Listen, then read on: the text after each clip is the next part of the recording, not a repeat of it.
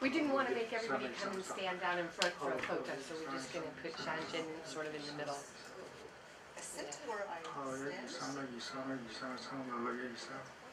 I can hear you now. Testing.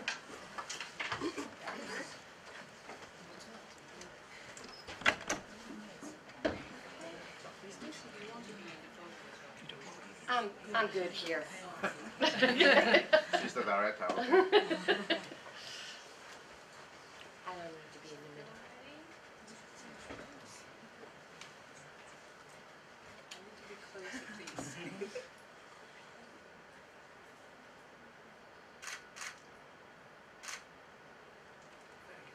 Yay, thanks, May.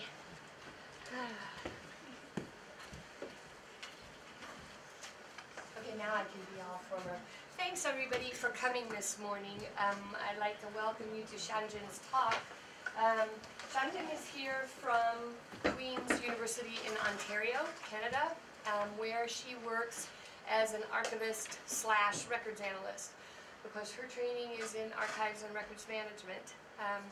She did some work at UBC and then her master's degree in information science at Dalhousie University, and she has the master's in library and information science. She is a certified records manager. This is through ARMA International, and then through AIM she is a certified information professional. So she has quite the laundry list of professional qualifications. And she's here because she's working on an article on university archives in Canada, kind of a comparative situation, because everybody has a different story to tell about how their archives was founded, how it evolved, where it fits into the structure, what its roles and responsibilities are within a university. And right now, she's here in Hong Kong talking to archivists here to learn about university archives in Hong Kong, because then that may become a part of this comparative article. So I hope that you'll have some questions for her after she gives her talk. So may I introduce Shan Jin, and to get into it. Okay, so I probably will sit here so it's closer to the speaker, and I can also, to do this. So first, I would thank the HKUL libraries and the archives to give me these opportunities to give a talk about Queen's University archives. So here is today's main topics. So I will talk a little bit about the highlights of our holdings and the history of the Queen's University archives and the services we provide to both the campus community and the general public.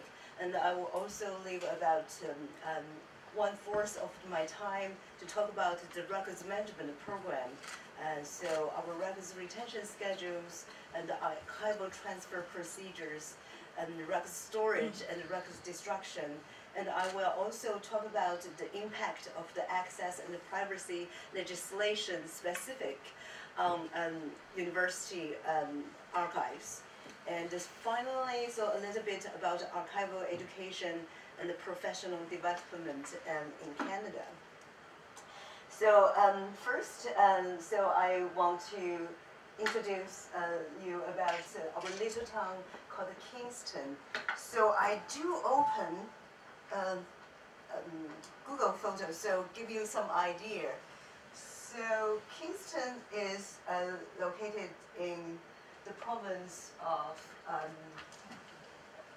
Ontario. So here's Kingston. So it's kind of a midway between Toronto and Montreal. And here is Ottawa. So that's the capital city of Canada. So that's where we are located. So give you some idea. So Kingston is one of the oldest communities in Canada. So it actually predates the establishment of the Canadian nation itself. And so there's some interesting fact about the city of Kingston. So it was actually chosen as the first capital of Canada, but it only served this role for 4 years, between 1841 and 1844. So 1841, I think, is also the time the British troops landed in Hong Kong. So let's give you some perspective how old is the city of Kingston.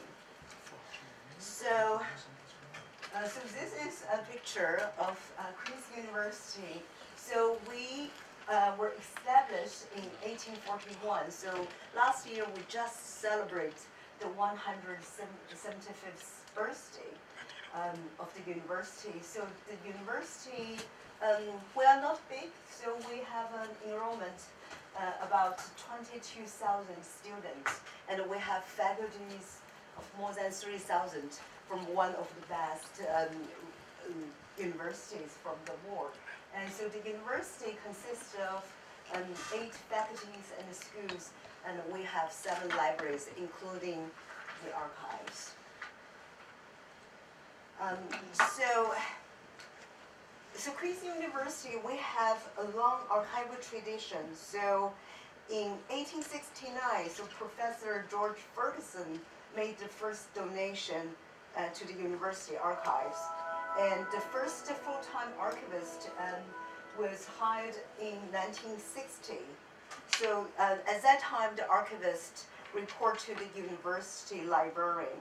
But in 1981, the university archives became a separate administrative unit, and we moved to our own building.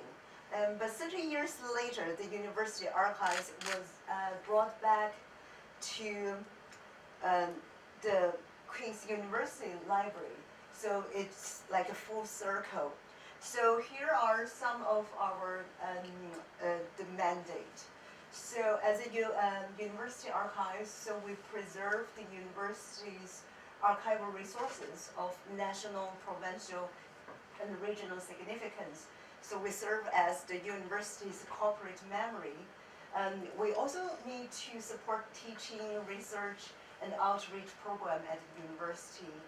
And so we also help the external organizations provide archival management conservation for culturally significant records. And we see ourselves as a source of heritage information in the general community. So I think I kind of switched the slides a little bit. So here's our own building. So it looks like it only has 3 floors, but actually it has 4 floors and a basement. So 5 floors. So that's belong to the archives. So this building was actually built in 1907. So it's more than 100 years old. It was called the New Medical Building because at that time, the Department of Medicine, they grow really fast. So they need a new building. And so this building continued to be used for medical purpose for many years.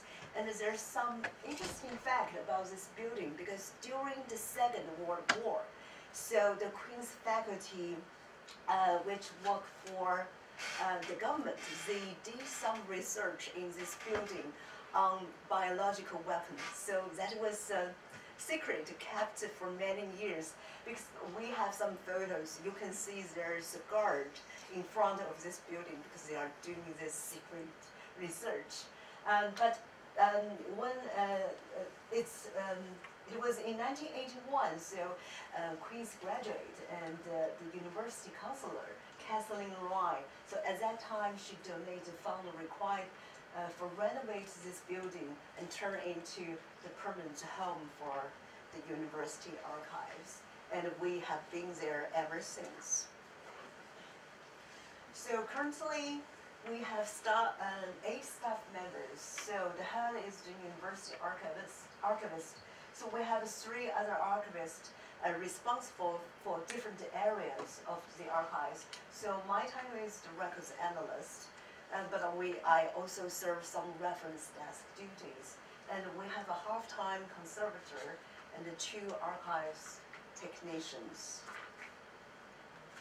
So here's our reading room, because most of our holdings are held in this building, so we were able to provide people access to our records almost immediately. So anyone, they don't have to make appointments, they can just come in during our hours of operations, which is Monday through Friday, from 8:30 in the morning to 4:30 in the afternoon. And we do have a locker, so people are required to put their bags in the locker, but so in the reading room, they only allow using pencil, and we allow them to use digital cameras to take picture of our archival material free of charge. But if they want to a better scanning of photos, so they have to pay a fee for that. But that's about 15 Canadian dollars for a high resolution of a digitized photo. So this is our vault, and so some of our holdings, so we collect university records, private records. We have millions of photographs, and we have some architecture drawings, plans, and audio and visual collections, and university publications, and theses. So the records, so the university records, which is about half of our holdings. So the majority of those records are transferred to the archives from the different administrative and faculty office through the records management program, and others are donated from a variety of sources, including faculty, staff, students, alumni, and some other organizations. So this one is actually one of our most precious documents held in the university archives. So it is the original royal charter issued by Queen Victoria. So that's why the university is called Queen's University, because we have this royal charter. So actually this charter was not really signed by Queen Victoria herself, but this document attached the official seal of Queen Victoria. And so in 1991, so the university was celebrating its 150th birthday. So in that year, so the university invited the Prince of Charles and Princess Diana to the university. So at that time, so the archivists were given a task. So they have to make a replica of this royal charter and the seal. So it took them some time, because at that time the original was already in bad shape. But fortunately we have a conservator. So that's the woman in the photos, and the man is currently our university archivist. So they succeed and make the replica for the Prince Charles to unveil during the ceremony.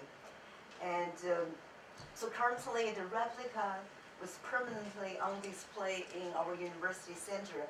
And the original remained in the archives, and so we put it in this red box. So anyone can come in to ask to see this original document by appointment. So some of our university records, administration and the governance records. So we do have like the Board of Trustee records, academic calendars, the minutes of the Senate, back to the beginning of the university, and these are some of other university records. And we also hold a substantial collection of Queen's University's publication. So most notably is this Queen's Journal. So this is Canada's oldest student newspaper. And so recently we make an effort to digitize the first 101 volumes of the Queen's Journal. So they are available online, so anyone can use them. And we have Queen's quarterly, which is an academic journal, and Tricolor is the Queen's University's yearbook. It was called Tricolor because so Queen's, so the red, the gold, and blue is this is the three color of Queen's University. And because we have this, thousands of documents, these rich collections held in Queen's archives, so the university's historian, so he spent years in the archives, and recently, last year in 2016, so he was able to finish the third volume of Queen's University's official history. So now we have a total of 3 volumes of Queen's University's history.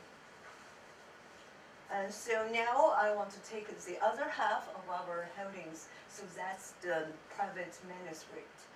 And so the private records, we acquire them mainly through donations. So donation of archival material in Canada may be eligible for a tax credit. And the university also set up a Friends of Archives Trust Fund. So monetary contribution are eligible for tax credit as well. So this, I think, is one of the incentives to encourage people to donate archival material to the archives. So our private manuscript reflect a variety of thematic areas. So from some of the famous authors to scientists and to political parties, and from local business to genealogy resources. So that's our private records. So just last year, so we are able to acquire Dr. Arthur B. MacDonald's records. So he is the 4th Canadian and the first Queen's faculty members to achieve the Nobel Prize in Physics. So we were able to get the records in his office from 1984 to 2015. So we were quite happy about that. And so I think everyone knows. So this is the Canada's national flag. So Queen's University, we are very proud. So we have the first prototype of the Canada's flag. So this is a part of this John Matheson Fund. So fund is a French term. So the Canadian Archivist we like to use. So it's not exactly the same as collection, but I think if you, but we use this form, this term. So why we have this original cheesecloth Canadian flag prototype is because this John Ross Matheson.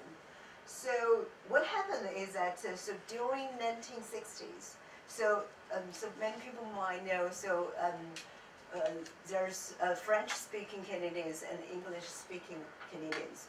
So during the 1960s, so the Quebec separatist movement, they caused quite some national tension in Canada because they want to become independent. And so it was clear, so Canada at that time, we really needed a symbol to unite the nation. So at that time, the Prime Minister, Lester B. Pearson, so he established a committee in 1964 to oversee the creation and the design of Canada's new flag. So John Matheson, so he was a Canadian politician and a Kingston resident. So he played an important role in the flag's recreation because he was the leading member of the Pearson Flag Committee. So here's a photo of the committee, and here are all the different designs, suggestions of Canadian flag. So after you see all those, suggestions, I think for me, myself, I really, really appreciate the simple design of the red maple leaf flag of Canada. And so that's the John Ross Matheson Fall. So here's another highlights of our collection. So this is the Vimy Memorial. So this memorial is designed by one of Canada's most famous architect and sculptor. So his name is this Walter Seymour Allward. So this memorial is one of his most prominent work. And so the Battle of Vimy Ridge was fought in 1917. So that's during the First World War. So that was the first time Canadian as a nation fought together on a foreign soil. And so during that battle, so a total of 3,598 Canadian soldiers lost their lives during the battle. So it was huge for Canada, because at that time, Canada was really a young country, only 50 years old. So that's the first time, Canadian feel this battle of Vimy.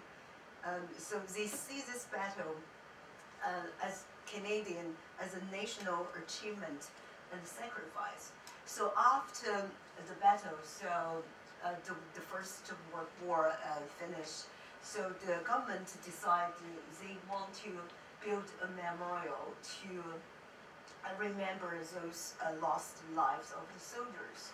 So this Walter Seymour Allward, so he started to work on this memorial in 1921. So we have some of the original drawings he did. So it's quite beautiful when you look at the original drawings.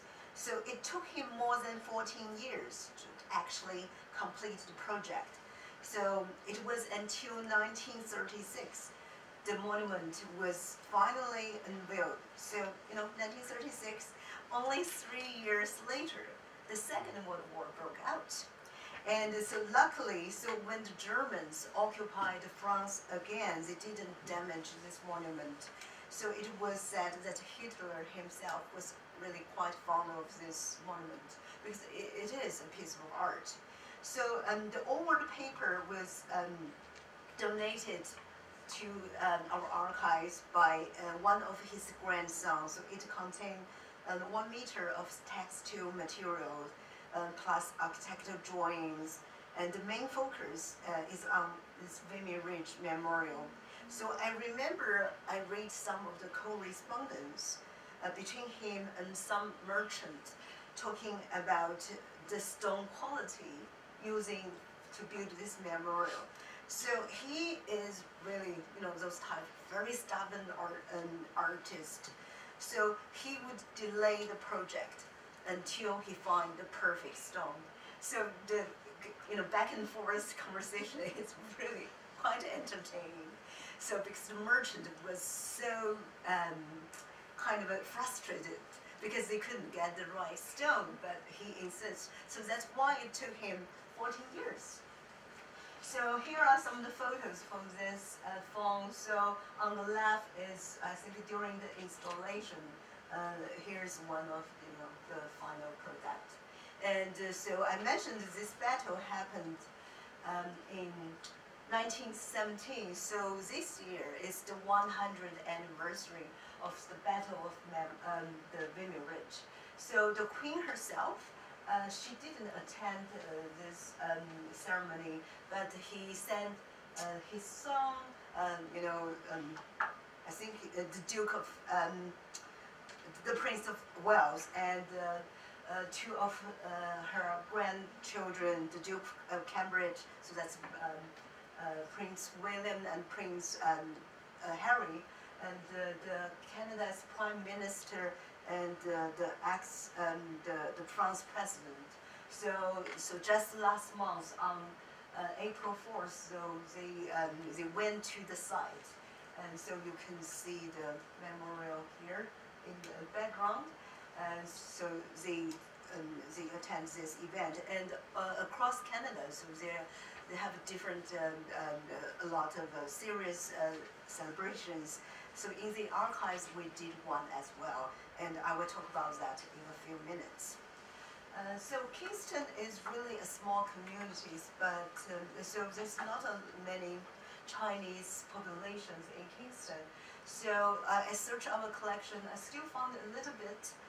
So one of this is the Li family phone. So the Li family, like many Chinese overseas, they own a restaurant, and they were active in the Chinese Canadian community. So the Li family was the first Chinese family in Kingston to have a child born in Canada. So I look at some picture and find some interesting fact, because actually the Chinese National League branch, so they set up a Kingston branch in 1915. So without the donations of our donors, you will never know this little piece of history. So I think it's quite interesting. And so the Queen's University, we have a large number of photographs, and so there are 500,000 prints, negatives. The majority of the collection is focused on Kingston and the Queen's University, but we also have a considerable amount of material with national importance as well. And so we have a database, and I will just quickly show you. Let me see if I have that open. So we have a searchable database, and so if you search a keyword like the City Hall, so they have some basic information. And if we have already digitized the photos, so you can see the thumbnails, and all those photos are eligible for purchase. And people can also use them for publication, broadcasting purpose, and there's extra fee on that, as long as you give the clearance of the copyright. So let's go back to my presentation. So here's some photos from Queen's picture collection. So that's women's basketball team from 1910 to 1911. So they call them Invincible. I think it was quite interesting.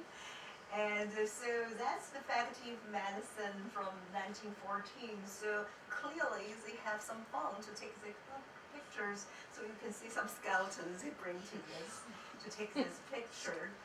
And so over the years, we have a lot of politicians and the royals visit the university.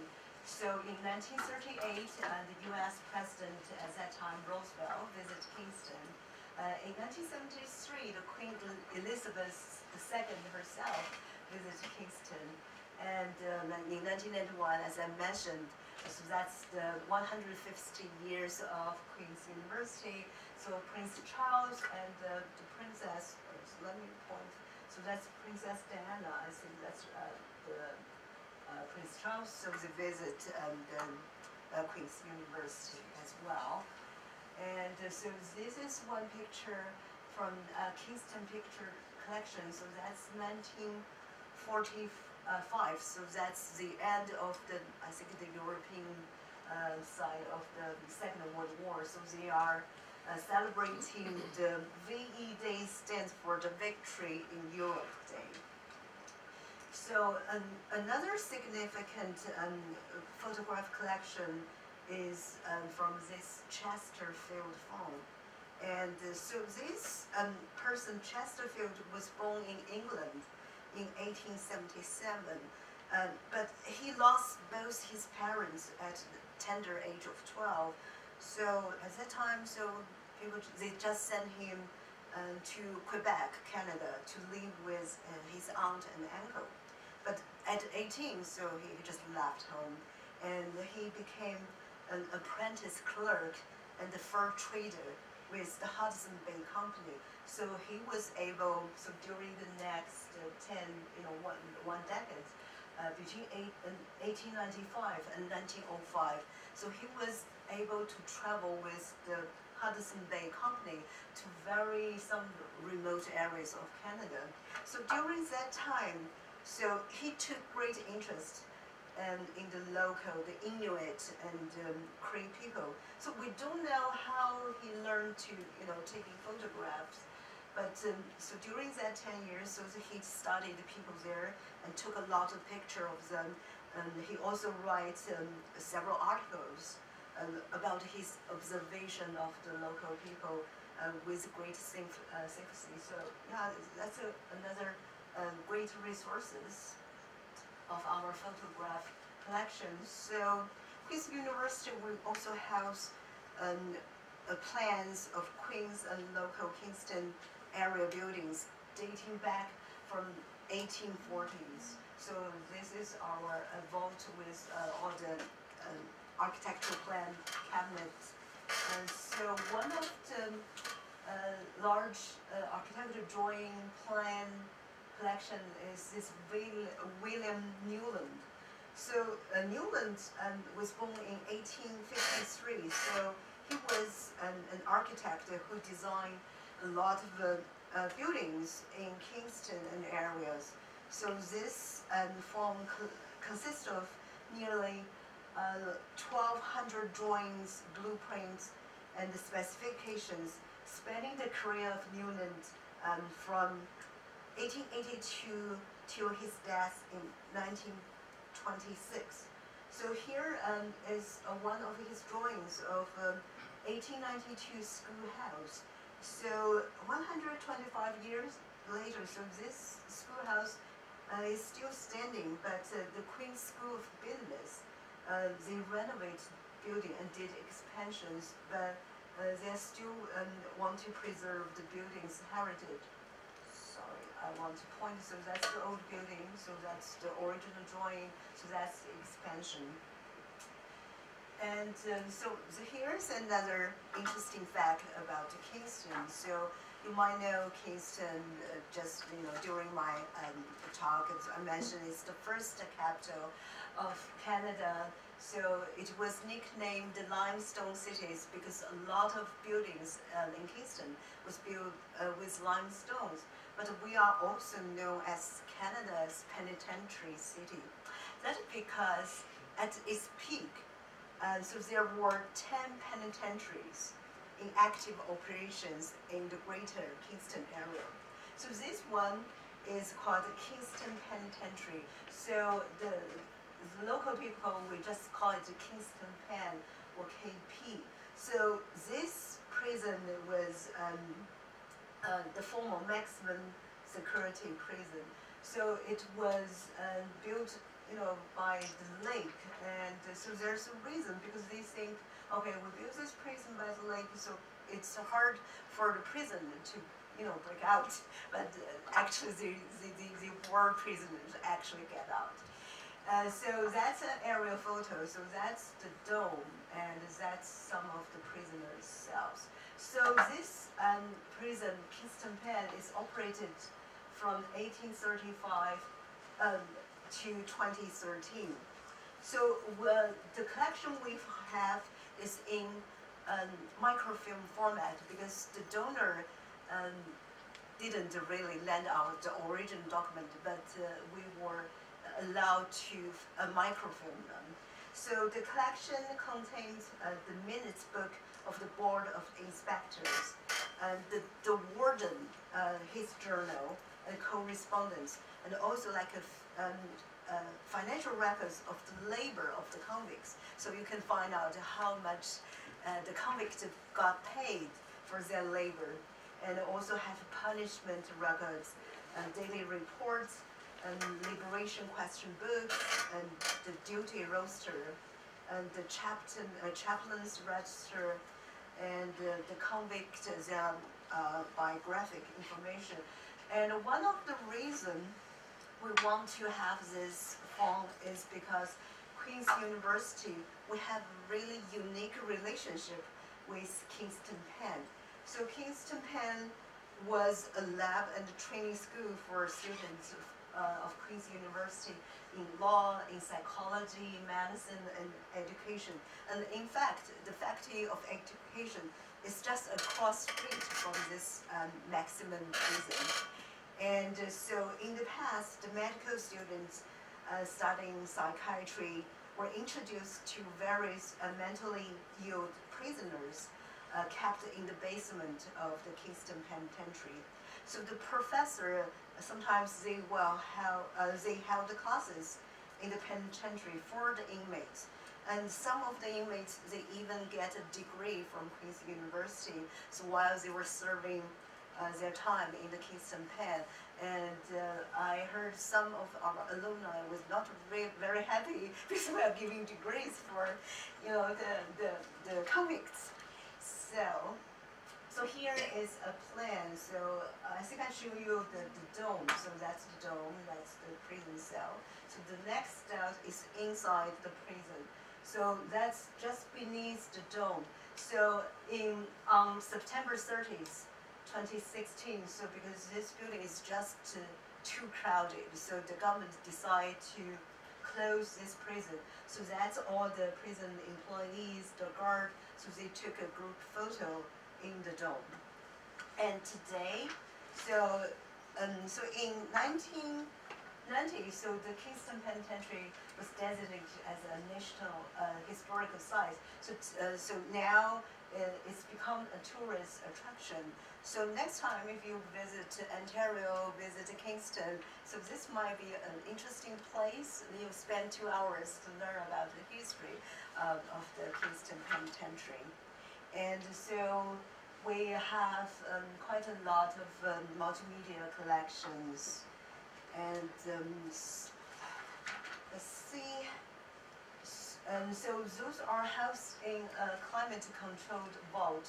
So we have staff which will monitor the humidity and the temperature of this vault every working day. And so the sound recordings are mainly of the about the Queen's University communications and speaker series on campus. RC is a local student radio, and some local history, and the videos are about campus events and different activities happened on campus. And we do preserve some old technology, to play the old VHS tapes, the reel-to-reel recordings, and so that's they are in our reading room. And as I mentioned, we still have a large collections on microfilm or microfiche, and because today's the microfilm scanners are much better than the old ones. So this is one of our microfilm scanners. So you can read it see it on the screen, but they can also output to a printer, so you can print them out, save it to a flash drive as a PDF or JPEG. So it's not really inconvenient to use because of the technology.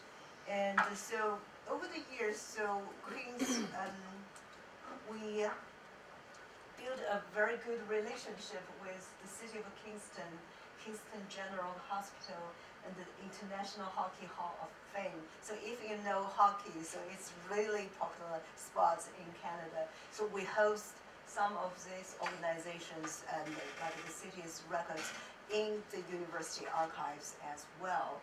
And each, I think, so we did some digitization and web archiving project, as I mentioned. So the first 100 years of Queen's Journal now are available online. So we also have digitized photos. I just show you a screen capture of our database. So some of the photos scanned, you can already see thumbnail. Another thing we did is that we start a web archiving project. So because the purpose of this project is to preserve the university's website content, because nowadays, many Queen's publications, such as course calendars, the student newspaper, the Senate committee minutes, and the general university information, so they only exist on the website. So we can no longer collect the paper records. So, as an archivist, so we must do something, otherwise those information could be lost.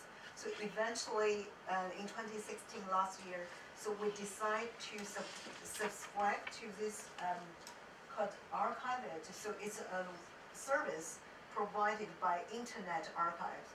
So we are during a pilot project phase. So for the first year, we only have 500 gigabytes space. So we focus on capturing the key web pages of the official web page of the administration, faculties, and the services department and the university publication. So we are near the end of this pilot project. So by gathering all the informations during the pilot project, so now we can draft policies and procedures for the ongoing use of a web archiving service. And we can also estimate the annual operational cost of this project. So myself and one of my colleagues, we wrote an article about this web archiving project. So if you're a member of the ARMA International, so our article will be published in the next issues. That's the May and the June issue of the Information Management magazine by ARMA International. And each,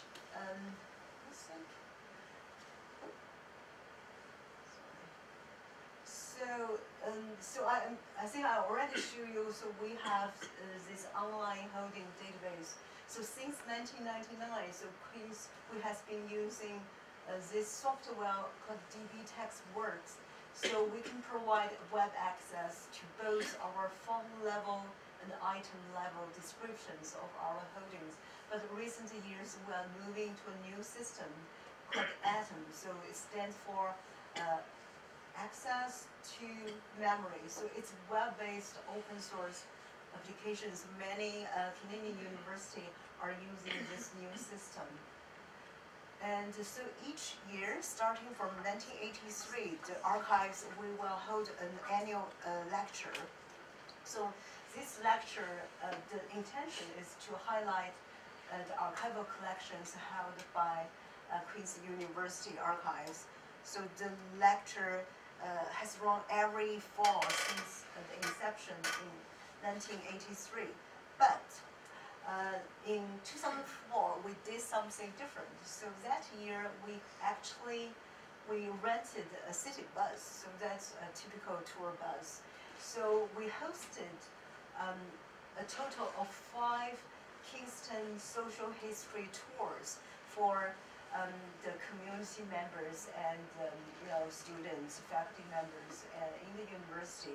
So the 5 tours, and including a Jewish experience in Kingston, and the gay and lesbian history in Kingston, and Chinese community, a black history, and the prisoners' life in Kingston. So each tour was hosted either by a volunteer or students who have wrote their thesis on specific topic. So that's is quite a success because we did something different. And so we also do a lot of exhibits. So we do physical exhibits. So the exhibit is in order to showcase a sampling of Queen's Archives, our holdings. So this is in our the first floor or ground floor of our building. So we have a few windows. But the more and more frequently, we are doing different kind of web exhibits. So some of the exhibits we did is about John Buchan. So he's a politician and also an author. I'm not sure if you read his novel, I think the 39 Steps or something. It was adapted to a movie directed by Hitchcock. And we also have Queen's Remembers about World War I and World War II, because a lot of the Queen's faculty and students, they attended the war, and especially the First World War.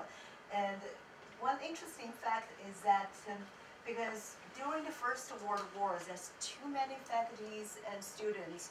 They went to the war. So for a short period of time, so Kingston University almost went bankrupt because there's no income from tuitions. So we have a royal visit to Kingston and the War of 1812. So those are the web exhibits we did. Those exhibits also become a great archival sources for teachers because teachers can teach students using original source materials, not just Google. So one of the most important web exhibits we did is called the Stones Project. So as I mentioned before, so Kingston is also nicknamed as Limestone City. So that's why we decided to use the word stones. So because the stones refers to the various cultural communities and the human elements that form the foundation of Kingston. So this web exhibit, we have a total of seven themes. So one of them is about the Chinese experience in Kingston. So there are three components of this exhibit. Let me open one of the web page. So one of the components is that we have this map. So if you click on each location, so you can read some of the description about this particular site. So another component of this exhibit is we have, so in 2015, so we have 20 episodes of radio programs, so aired from May to September on CFRC, which is one of the oldest student radio station in Canada. So this radio program featuring interviews with individuals from the 7 different cultural communities. So for example, the Chinese one also featuring not only just English but Mandarins as well. So it's a collaboration between the archives and the radio station. So some of other projects we work is the Human History Project. So that's a collaboration between the Retirees Association and the Queen's Archives. So we hire students to interview the faculty and the staff who worked at Queen's University in the 1960s. So students will ask them questions about their experience in Queen's University, the highlights, both the highlights and the low point about their experience. And so eventually the audio files and the transcript of those interviews are made available online as well, and also offer our students the opportunity to have this type of experience. And another thing we did is that we work with the Department of History of Queen's University, so we offer credit for archival work students undertaken in conjunction with Queen's Archives. So the student will only get an academic pass and fail credit. So this internship can last for either full year or single term. So they can do different types of work like digitization, curation, archival research, and description. So this young lady, she did an exhibit on the vision of Vimy using our Vimy collections, the old world collection. So I show you about the monument in France. So she did this course, a single term course, and have this exhibit at the Military Communication and the Electronic Museum. So it opens on April 9th. So that's the date of the 100 years anniversary of the Battle of Vimy. And now, of course, we have some social media site. So now we have a Twitter page, and we also have a Facebook page. So the archivists we just tweet about to highlight our collection. So here is another about this water award fall about the Vimy Memorial. So one of his drawings. So now I will talk about Kingston University's records management program. So in North America, so the modern records management as a professional management discipline really started, I would say, from the federal government after World War II, and from very early days, the University Records Management Program often have a strong connection with university archives, and many university archives are actually born from the university archives. So that's the case for Queen's University, our records management program.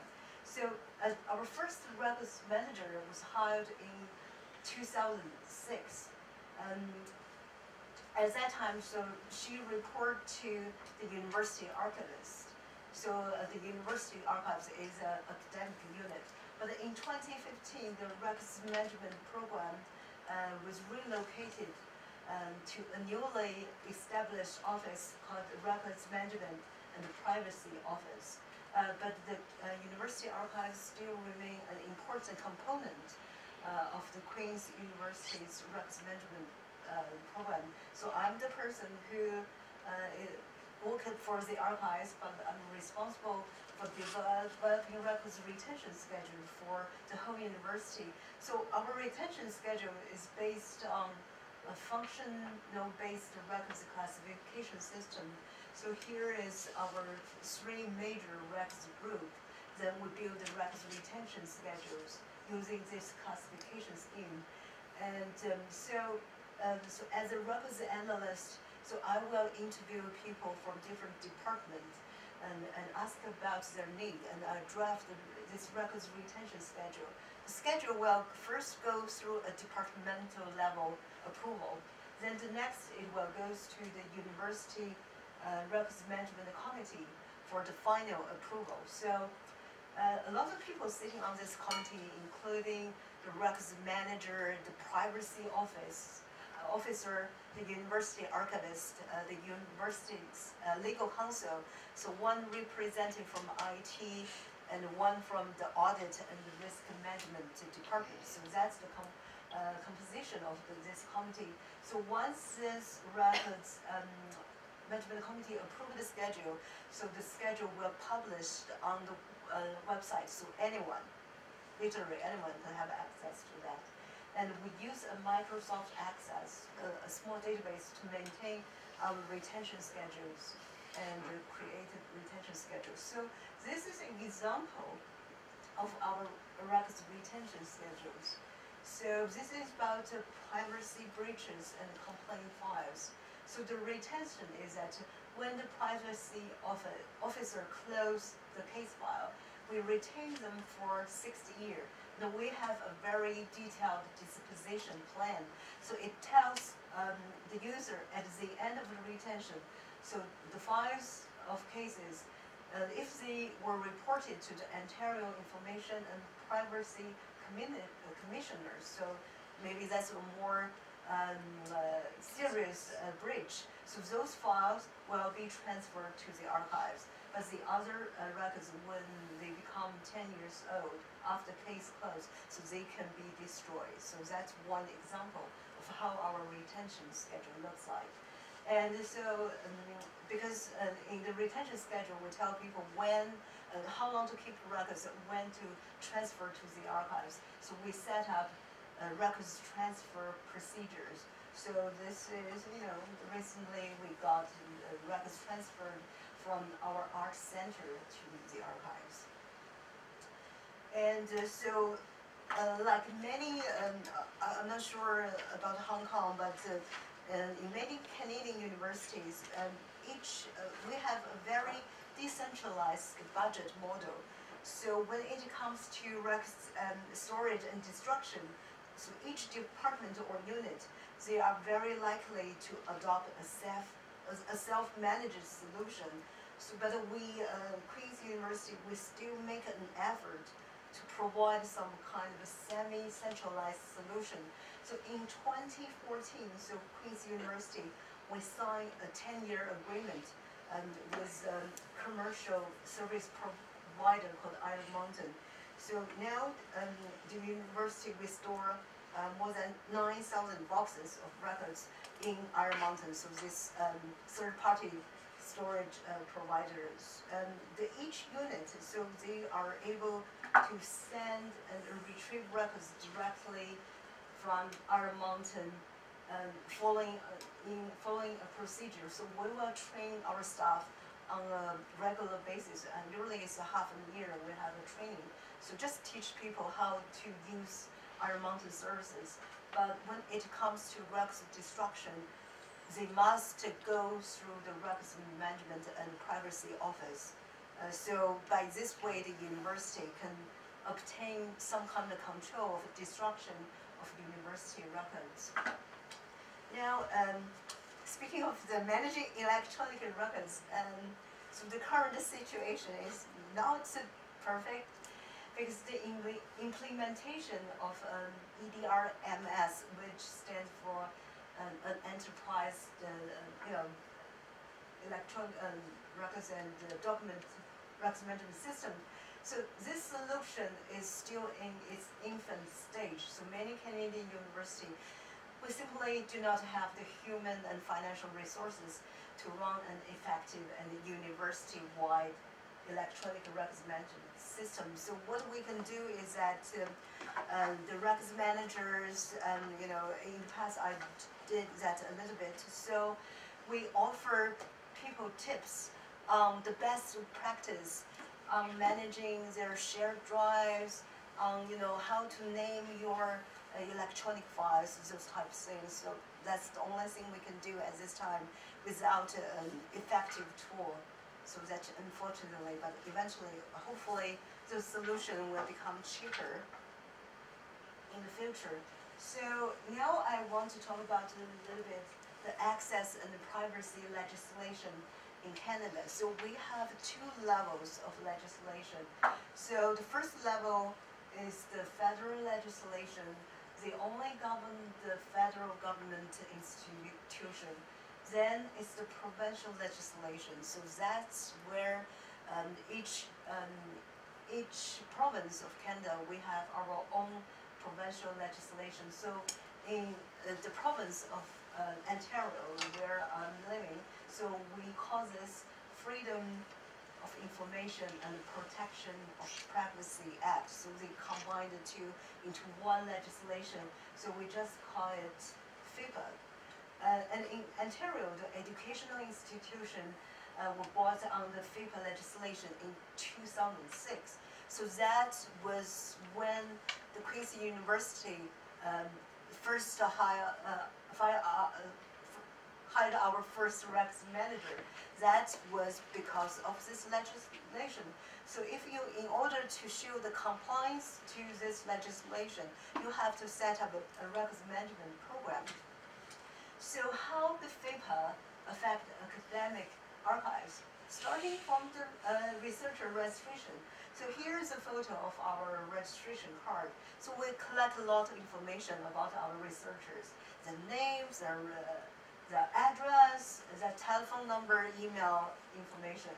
So in order to show compliance to this legislation, so on the back of this card, we have this sentence saying, personal information collected from researchers will be held and used in accordance of FIPA. So another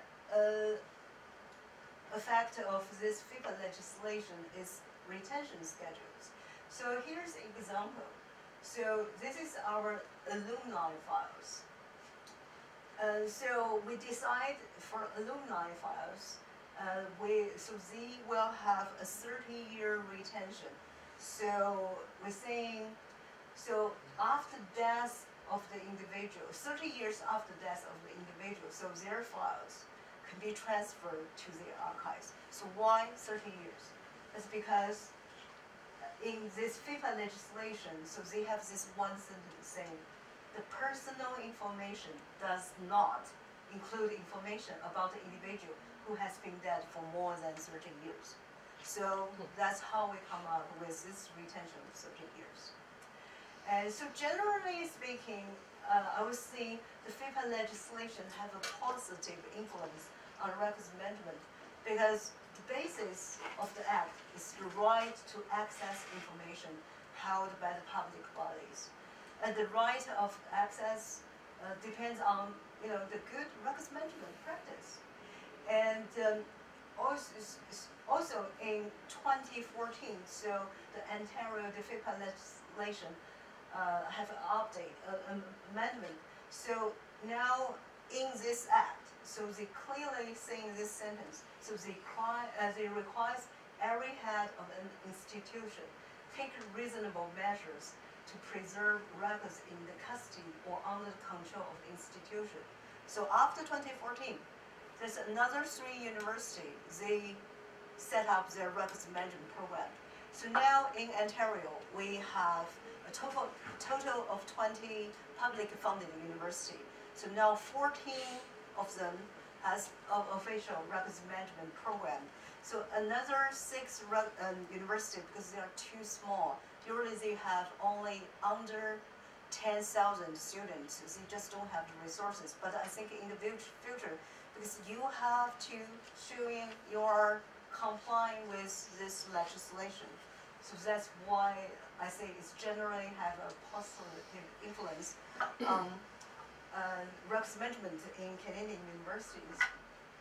So, so finally, I would just want to talk a little bit about, so how to become an archivist in Canada. So, this one might be too small, but it's a job ad from the University of Toronto. So in March, so they are looking for a new archivist. So I think as any job, usually I think the requirement is education plus experience.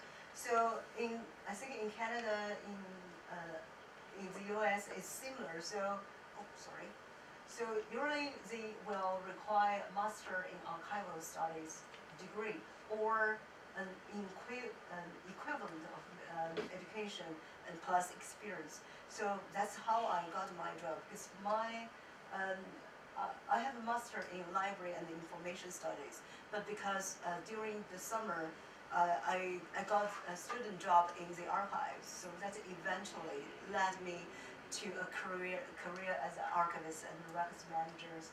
And another thing is just experience. And so once you become an academic archivist, so there, so here are actually a list of different universities which provide master degrees in archival studies and in like a library and information studies. So that's a list of schools. So some are in French language, some are in English language school. So that's some of the universities.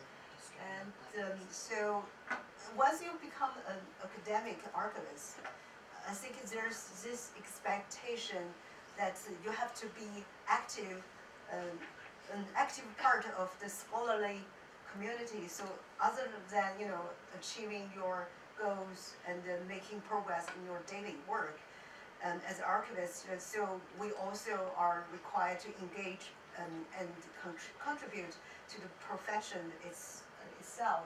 So I think many of the archivists in Canada, so they will become the member of the Association of Canadian Archivists. So under this ACA, so there's a university and a college archives special interest section. So that's where the academic archivists we communicate. And so in the province of Ontario, we have Archives Association of Ontario. And if you are the records and the information management professionals, I think a lot of people know about ARMA and AIM. So those are two quite big associations for RIM professionals in North America. So that's all for my presentation. And so now I think I didn't run over too much time. I still have 20 minutes. And so. Thanks very much, Shan Jin. It was good. You did a good job. I have this microphone. I'm not sure it works very well. But if you have questions for Shan Jin about her experience in Canada or questions about archives there, Henry? I would like to ask, I mean, you mentioned, I think Okay. you mentioned earlier that the archive, move into move out from the library and then move back into the library. Yeah. So what is the main reason? Okay, yeah. Actually, I did some research on this because I think one of the reasons is that so in Canada, so archives library we consider an academic unit. So the main, so one of the main thing is that you support teaching and research. So they look at the records management. They think it's more an administrative functions.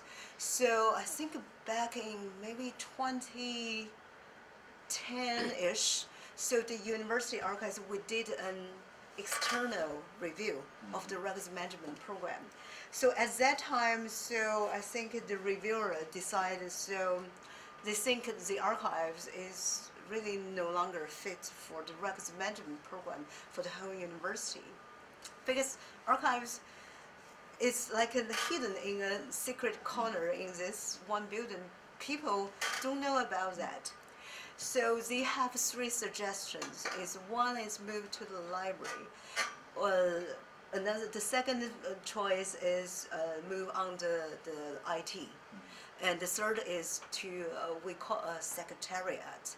So the head of the secretariat is the secretary of the university. So it's a senior administrative unit.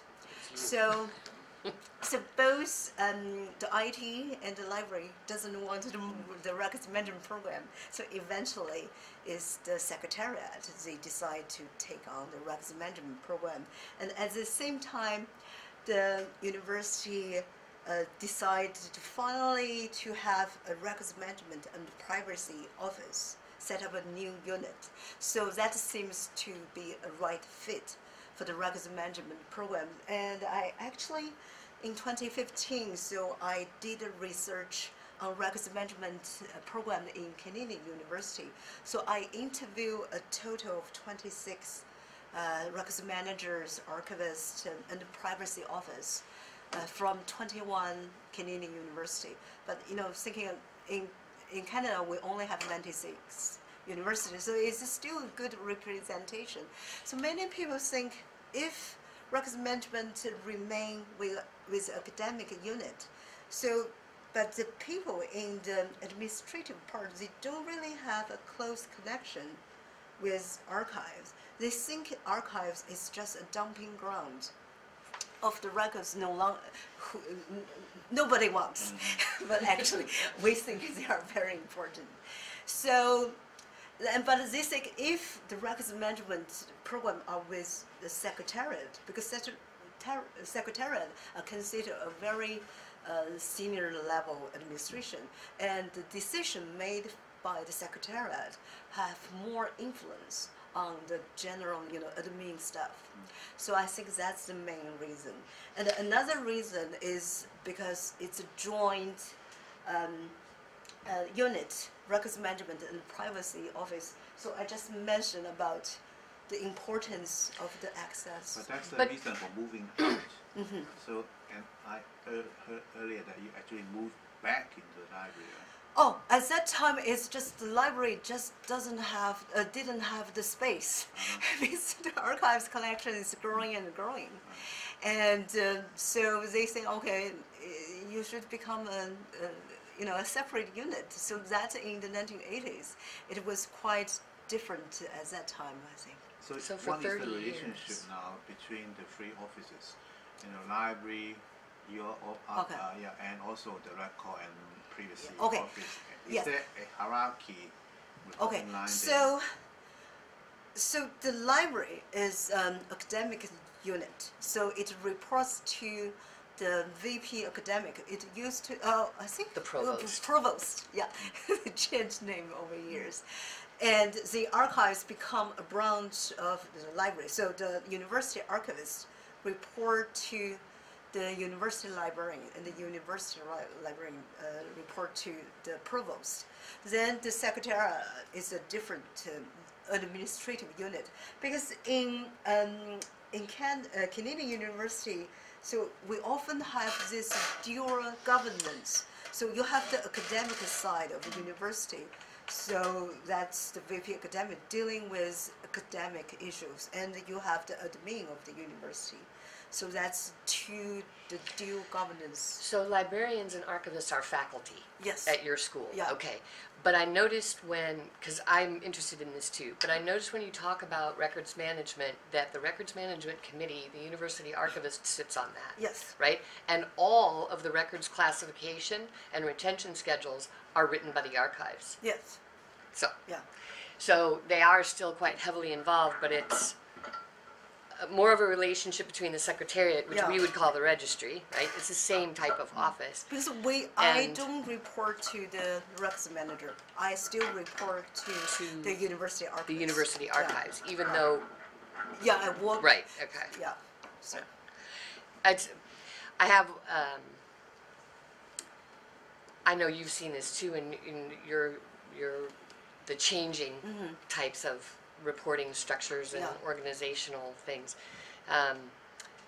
In some universities where I've worked, the archives has been an independent unit reporting directly to the provost. In some universities where I've worked, the archives has been an independent unit reporting to the vice president for technology. And in some universities I've worked in, the archives has been a part of the library combined with special collections. There's sort of two units rolled into one, but with the records management being controlled by the state government. So the function of the records management, for instance, at William & Mary, as state records officer, I had to report to the government in Richmond, completely independent of the university, because I had held statutory responsibility for the records of all the campuses. But the archives was a part of the Special Collections Research Center and a department under the library. So it just, I think, it depends a lot on the background history of the university and what makes the most sense enterprise-wide for the records management system. Because, as Shan Jin has pointed out, especially as we move towards a solution for electronic records management,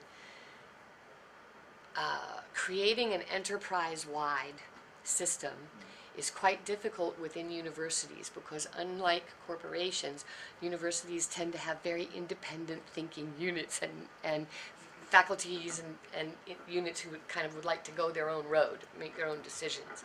So it can be a bit like herding cats. One thing I noticed too that's different about Queen's University and Hong Kong U's archives, and again this varies from school to school, you collect local history records. Yeah. You collect archives of other institutions, businesses, and organizations. Whereas the archives here is a classic archive in the sense that we are only the memory of Hong Kong U and the Hong Kong U family. It is a classic archive in the sense that this is an institutional archive.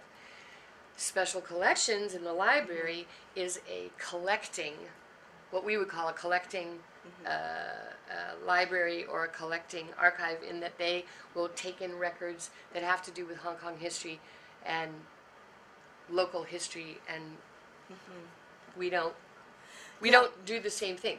But many universities that I've worked in before do collect outside of the university's history and do collect local history, because archival collections tend to go to the university archives, whereas special collections only collect rare books and manuscripts. That's it. Yeah, I just want to add, because Kingston is such a small community, and Queen's Archives probably is the only place which have the resources to take care of all those historical records. So that's why we take the city of Kingston, the Kingston General Hospital, and also this international. Because you actually keep the government records from a certain period. Yeah, yes. So like the their land registry books are from the early days till 1970s of local history. So there's a lot of people coming in to do research on the house they are going to purchase. So that's because we are really small community. So it's just Queen's Archives can do those type of things. And are you the only big institutional archive in the whole in city? that area? Yeah, yeah. So that's why. So and I also want to add something about it because Canada, we have the Quebec, which is mainly French-speaking province in Canada. So they do things a little bit different. So one major thing is about the approval of their university records retention schedule. They actually have to go through their provincial government. So they have a ministry. Really? To do that. So that's totally different from any part of Canada. But because they're French Canadians, so that's so special. They have a long history of archival tradition, which is quite different from the English-speaking areas of Canada. And I would say they will have better records management after my research because they just pay, they're really, really noticed importance of records management. And because their retention schedule is approved by the provincial government, it actually carry more weight because it becomes law. So once it becomes law, you have to follow the records retention schedule. But in the other university, like our university, is only for our own university. And some departments, they just ignore you. Anyway, so that's something I want to add. And any other questions? Yeah, feel free to ask me anything if I can answer. Yes, please. Yeah, I want to ask, how long does it take you to create the records retention schedule? Oh, it really depends because so sometimes it could be maybe a few months. And it could be years. It depends on each individual department because some departments, they are very collaborative, so they will work with you because I think the last 3 months I have a great experience. So I work for the universities, we call advancement, but I think in HKUL you call development. So they assign a contact person with me. So that person will arrange all the meetings with different individuals from the department, and that person will actually sit with me because their department, they really want to do something about their records keeping practice. So that's a great experience. But some of the department, if they don't think it's important, they just ignore you. So usually I will send them an email, I'll wait 2 weeks, there's no response, and send another follow-up, just push them. And so it really depends. So could take years. So that's not uncommon, I would say. And the other thing too to keep in mind is if we for instance, we're almost completely finished with the enterprise-wide retention schedules for administrative records at Hong Kong U, and has 8 or 9 sections, and it applies to those records that are common to all departments. It takes quite a long time to classify and to write those. But then on top of that, you have to go into each individual department and look at their records that are unique to that department, the program records, the programmatic records that are the purpose of that unit. And those have to be tailor-made. Those have to be written for each function of the university or department or faculty. And it's ongoing. It's not written in stone. You don't just write the retention schedules and you're good to go for 20 or 30 years. Because the university, like a business, changes names of departments, they merge functions, they're changing all the time. And so the schedules have to be reviewed and altered too, over time. Yeah, so I agree with that because sometimes the legislation also changed. I think back in 2008, so we have this research ethic board. So they have health science related research ethics files. So, but see, they used to only have a 10-year retention, but now the legislation require people keep the records longer for 25 years. So we have to change that to reflect to meet the new requirement of legislation. So yeah, it's fine. You're just going through the same process again. And so sometimes I think when you work with people, it's all. I actually like to interview with people, meeting with them, because it's an opportunity I would say you can educate them on the good practice of records management. And also because I'm wearing the hat of an archivist, so when I meet with people on campus, so I will say, okay, do you have any this, like that? So they might have historical value, so contact our contact our archivist, transfer your records to the archives for permanent retention. So I think I strongly believe you want to have established some kind of a personal connections with the people. And then now I think years later they will know your name. When they think about dispose their records, they will think about you. So. Are you allowed to dispose of records at Queen's without making a record of the disposal or without getting the approval of the archives or the records management office? Is there a system for that? Yes, so I think, so first we really differentiate university records and the non-university records. So, and we have, I think the records management office, they have a fact sheet telling people what are considered the official copy of the university records, because if you are getting rid of duplicates, or some transitory records, so something like in the draft format, which are not considered university records, you don't have to go through the formal destruction procedure, because we do require units to file official records destruction form, which will send a copy to the records management office. So by this, the university can have some control over the records destruction. And I think people are starting to do that.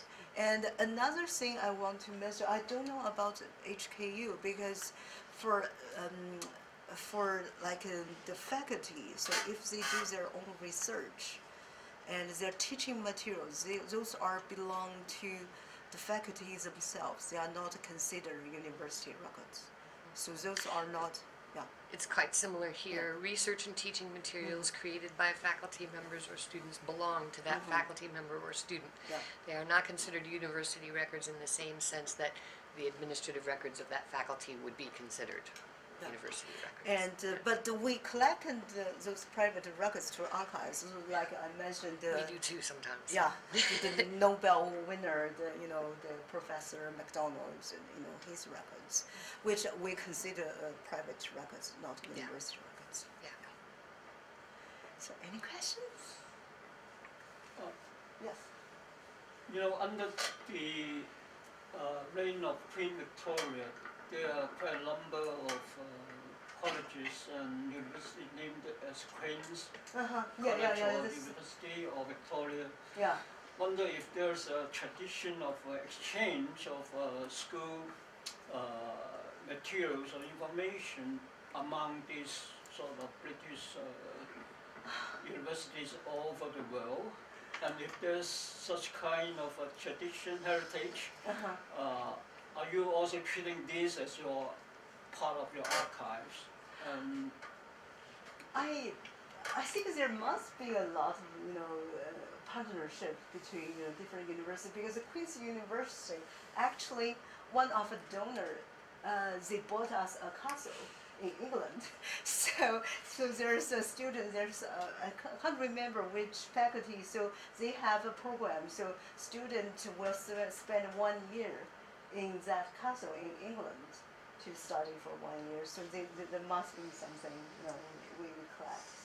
I want somebody to buy us a castle. Yeah. And they have peacock. They have a great garden with peacock. So that's what I heard. I haven't visited there before.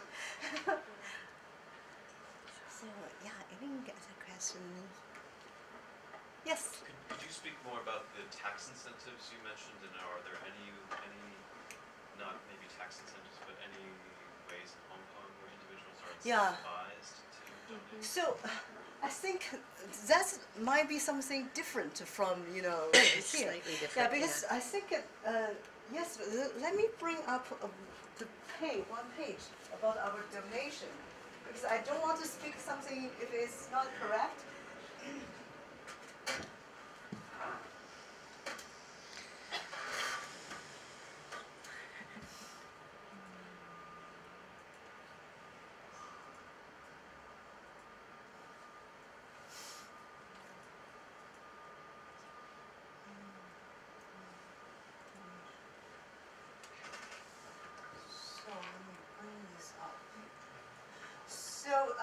So it mentioned, so Queen's University, so we are this Class A repository. So actually, the head of the archives, the university archivist, so he is able to appraise some of the archival material under the value of 2,000 Canadian dollars.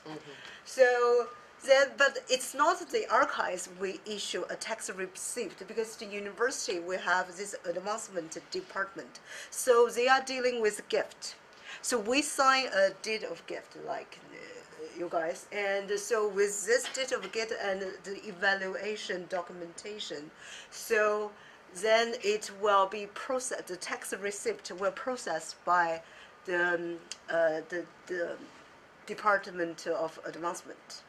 So I think, I mentioned that's one of the incentive.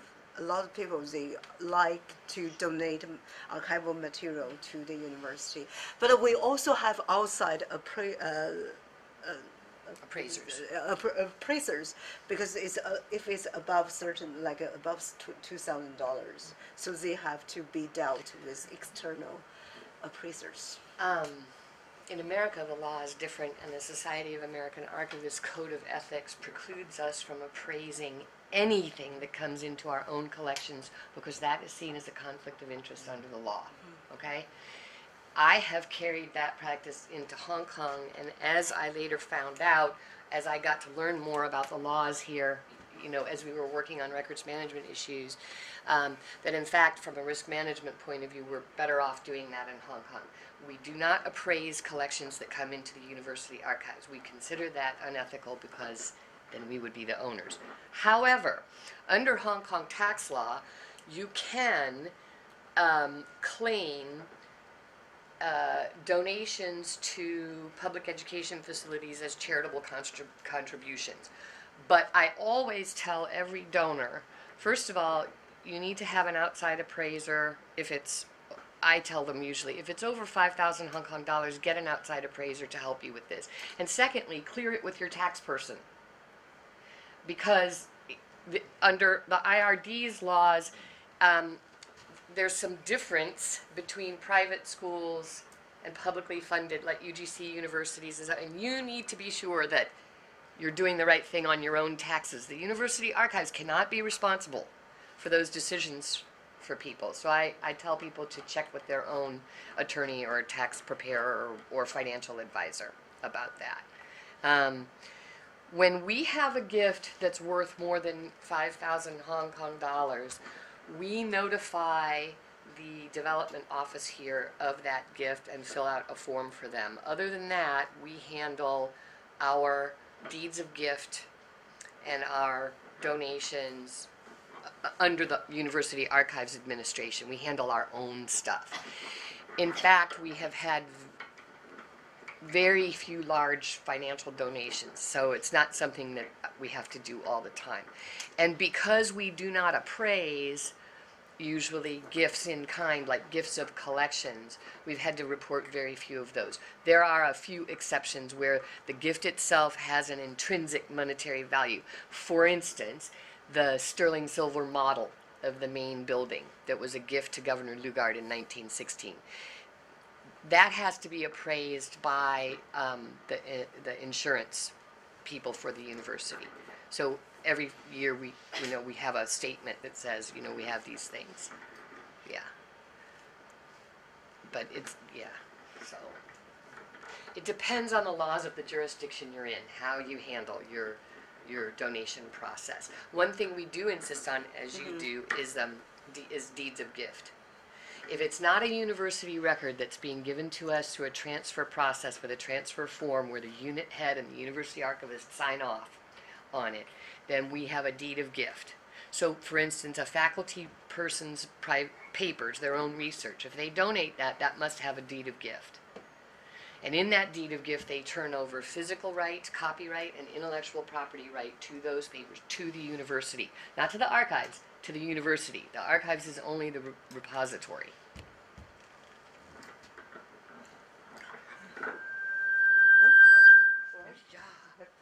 Might be me. Okay. So, Yeah. I think it's 12 o'clock. Yeah, so it's you 12 can- o'clock. Does anybody else have a last question for Shan Jin?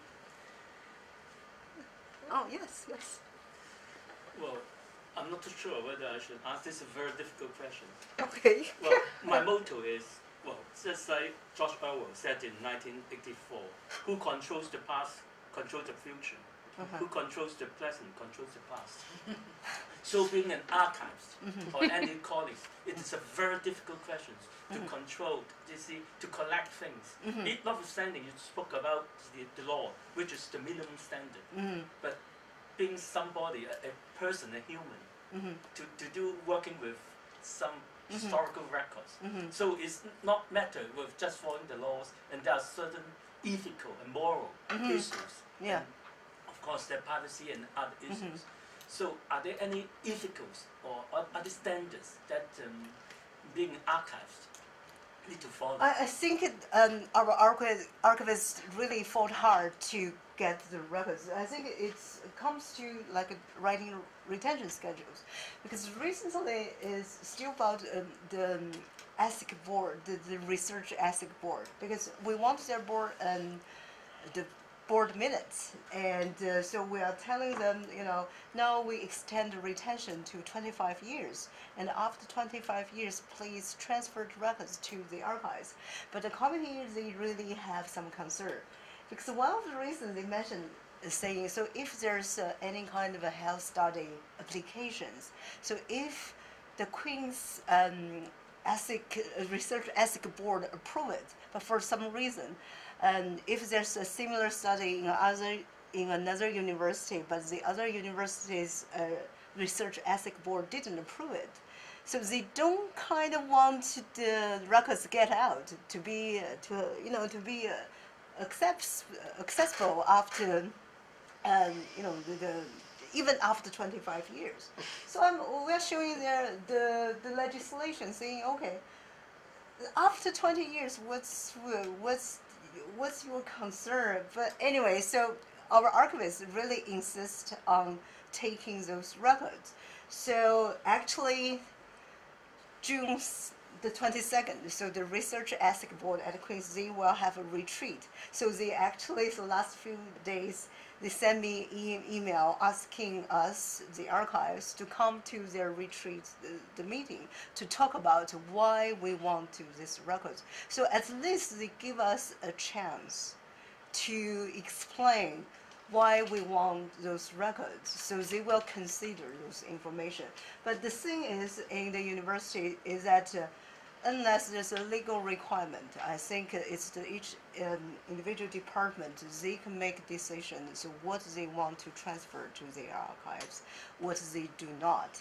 But as archivists, we want to keep the collective memory of the university. We don't want people to hide their records. So I think the environment in Canada may be a little bit different. I think people are more open, so they are fine. After certain years, they are not really afraid of open the information to the public, because the public really we think, have the rights to know certain things, and so there are difficulties, there are pushbacks about transferring records to the archives. But as archivists, we fight for that. And but sometimes we cannot always get the way we want. But yeah, but we will try our best.